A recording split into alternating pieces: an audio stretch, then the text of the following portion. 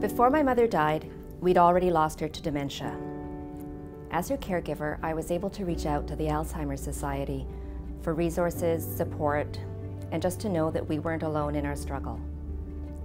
Later on, when it came time to make end-of-life decisions, I was really grateful for the option of palliative care.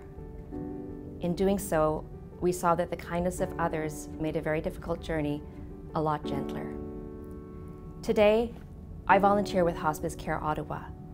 To honor my mother, I'm able to give other families an experience that might make their journey a little easier also. I give because I care.